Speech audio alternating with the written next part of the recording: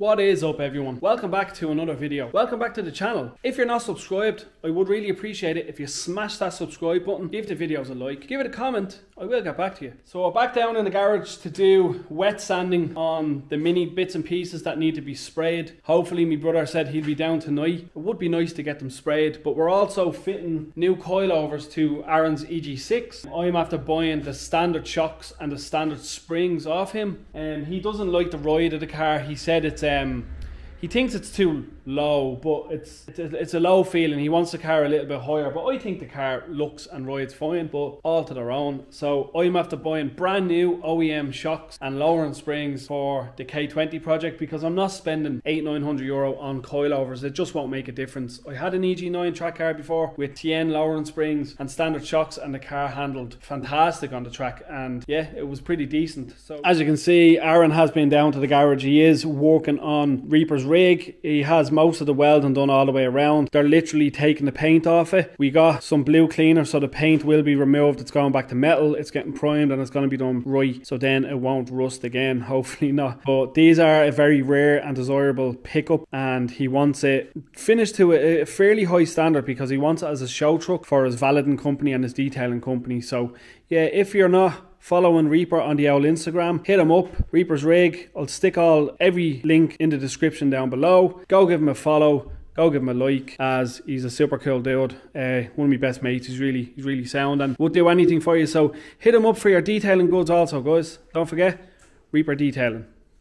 So guys, in the last video you seen me prime the front lip. Now I did notice there is a micro crack there, but you know what, I honestly don't give a shit. This front bumper hits every speed ramp, so it takes a good abuse. So what I'm going to do is, before I do put it on the car after it's painted, I am going to fill the back of it with some expanding foam, so then it will take a few more hits. Plus I'm hiring the car up a bit, and I might even just drill a few holes and do some, yeah, drift stuff, you know, do the cable ties in the next pattern or something like that, just to keep it together. But it's just taken so long to get everything done. The car isn't a show car. The car's been rebuilt and resprayed to drive. I drove this car every weekend and mostly during the week. Even I drove it to work and back. The car gets used. It's not a track car, it's not a show car, but I wanted to finish it in a nice finish that would look good if I did bring it to a show. So I'll show you the other bits that I done.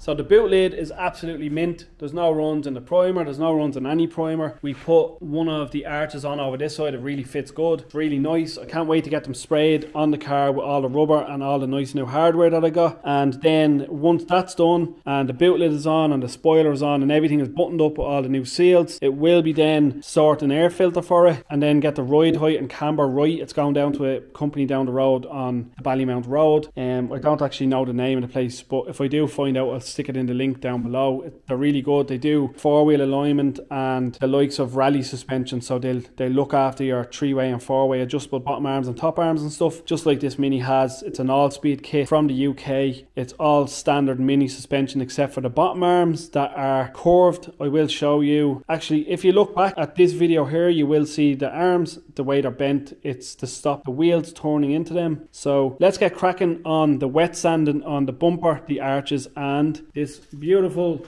cracked front lip.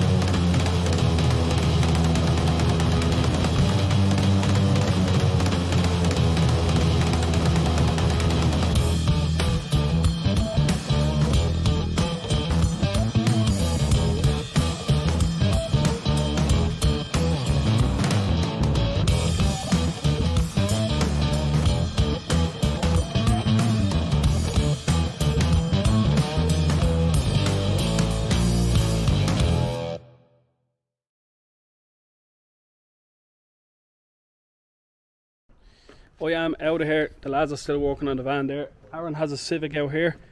The coilovers are fitted and they look good. Let's have a look, see if we can see in the dark. So it's a bit higher at the front, but it's actually much higher at the back. It does look better, drives a bit better, so hopefully he's happy with that. We got the other shocks out, they're going into my Civic, so I will have actually proper suspension in my Civic, not mixed matched coilovers that are crap. So that's me done for the night. I'm heading home. Well, I'm going up to Reaper now.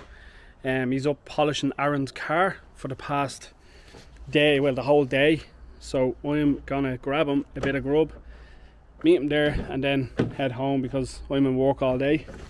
The absolute effort. So yeah, guys, thanks for watching.